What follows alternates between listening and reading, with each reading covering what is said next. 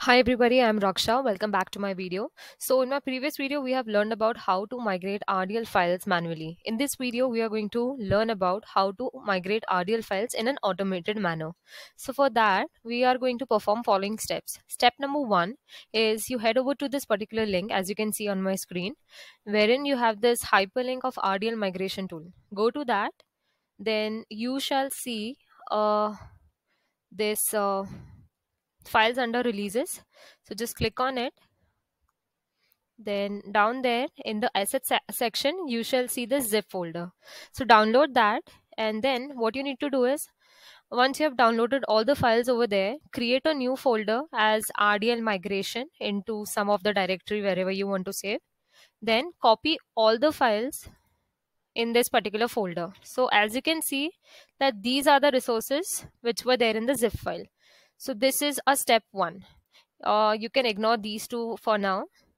So after you have downloaded this, next step is to configure the report server. So just click on search button and look for report server configuration. So this is the app that we need to use for the configuration, report server configuration manager app. So I have already opened it here. So you shall see that this is how it looks. So just connect with all the details. I have used the RS as my instance. There may be chances that you may have PBI instance. So based on that, there will be two particular links that will be following up. So one is the web service URL, which is this, and second is the web portal URL, which is this. So once you click on these links, you shall see that this links were open somewhat like this. So this is my report server link and this is my reporting services. So this is the step number 2. Then step number 3 is to generate an app ID. So for that, what you can do is you have to head over to this particular link. So this is app registration, wherein you shall see these following steps. Okay, then what you can do over here is you have to sign into your Power BI with your account, register your application, give us some name to it. I have given automated migration, and for now, so you can give any name to it. Then check all the permissions which are required, which are basically read and write all data sets, read and write all reports, and read all workspaces. After you have done that, you can skip this part if you have already created a workspace. So in my case, I have already created this workspace, automated migration.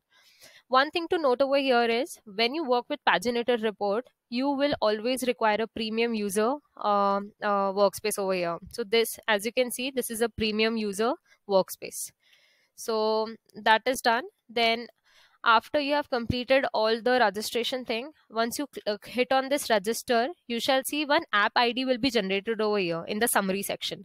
Copy that, and that we are going to use in the PowerShell command script. So after you have given all this import content permissions and grant permissions, you shall see that your app will be registered in this app registration section in your Azure directory. So these are the apps, and this is the application ID that will be generated. That's it for this video. We'll see how to migrate the files using all these 3 steps in the next video. Thank you for watching.